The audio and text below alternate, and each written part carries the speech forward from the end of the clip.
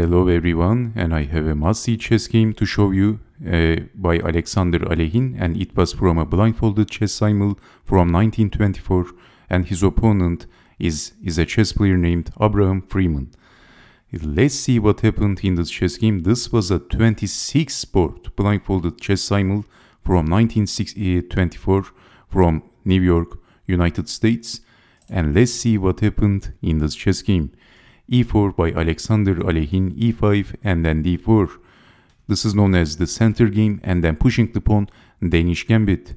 Danish Gambit declined. This is Sorensen defense.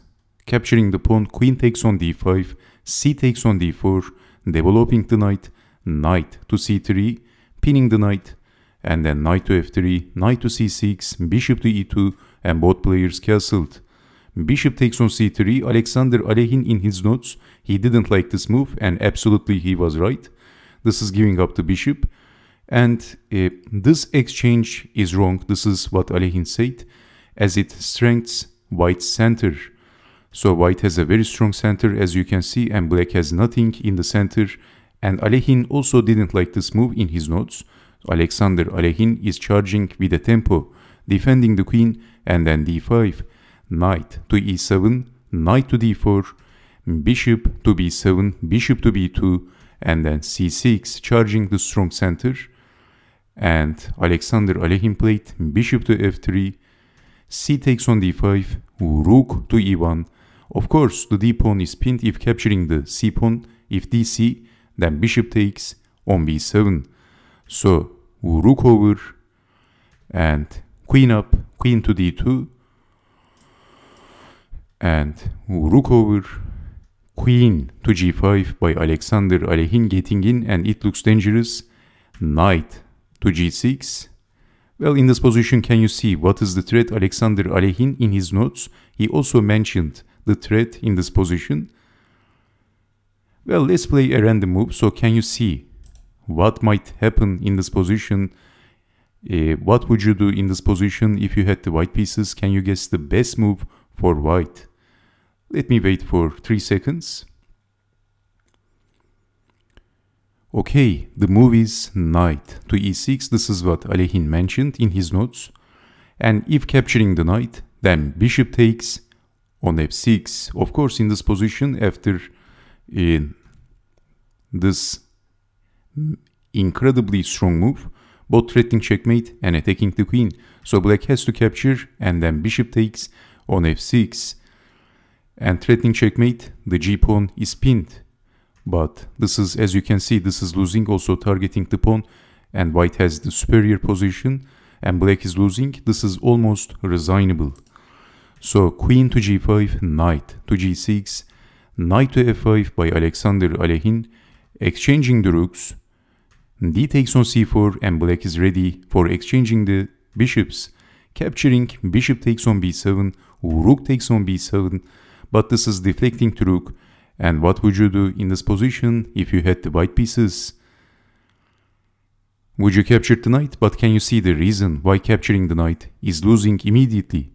Black captured back with the G pawn, G takes on F6. And what happens if capturing back with the queen and preserving the pawn structure? It is white to move. What would you do? First, rook check, blocking with the knight, and now can you see the move? Let me wait for 3 seconds. This is not so easy. If you want, you can also pause the video. So consider this as a daily chess puzzle. Then knight to H6. What a move. Well, you can't move the king because this is getting checkmated. So after knight to H6, capturing the knight with the queen is a must. And now can you see the move? Again, final question. Rook takes on F8. Only move, checkmate. This is why bishop takes on F6 by Alekhine. And after G takes on F6, queen to H6. But it looks like black is defending right on time. Okay, I have to ask you one more question. What would you do in this position if you had the white pieces? It's a very simple move, and after that move, black throw in the towel, he resigned. Don't forget that this was one of the 26 opponents that Alekhine was playing against simultaneously when he was blindfolded. Unbelievable. Absolutely unbelievable. Can you do the same thing which Alekhine did?